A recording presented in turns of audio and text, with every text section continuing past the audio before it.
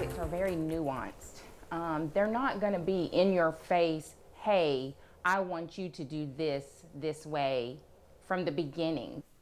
Human trafficking in East Tennessee is more common than you might think. The Tennessee Bureau of Investigation says it is the second fastest growing criminal industry. Last year, the Community Coalition Against Human Trafficking reached more survivors of human trafficking than ever before. 75% of those survivors were female. 1 in 3 were minors. Social media posts making the rounds online are calling out tactics. The fear of human traffickers using those tactics to grab victims is prevalent. But tonight, we hear from experts who say some of those fears are unfounded, while the real threat simmers out of the spotlight. 10 News reporter Amelia Young joins us to explain. Amelia? John, you may have come across a picture like this with a cloth or a zip tie tied to a car handle or something placed on a windshield. Some believe this distracts a person enough for a trafficker to grab them, but that's false. Officials say traffickers' tactics are completely different.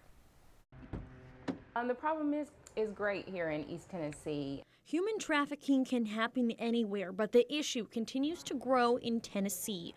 The Community Coalition Against Human Trafficking has reached 150 survivors so far this year alone. Well, we certainly have all received those scary social media posts about someone stalking or following somebody in a parking lot of a mall or a shopping center. Or posts about an item tied to your car or a note left on the windshield. They make people believe traffickers are targeting them, trying to slow them down.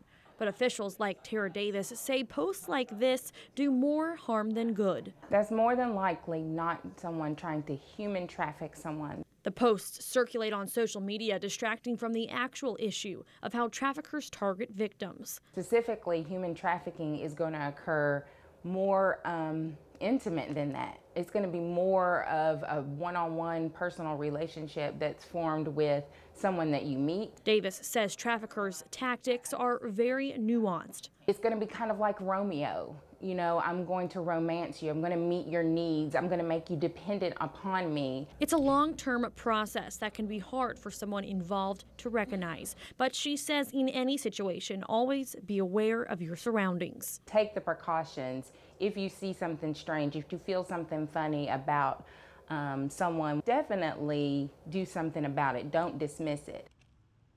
And to report possible human trafficking, call the Tennessee Human Trafficking Hotline at 1-855-558-6484. John. Amelia Young on the story tonight. Thank you. Right now online you can read more about warning signs for human trafficking in our series Selling Girls. You can also hear from survivors about their experience. Again, that's available through our WBIR app.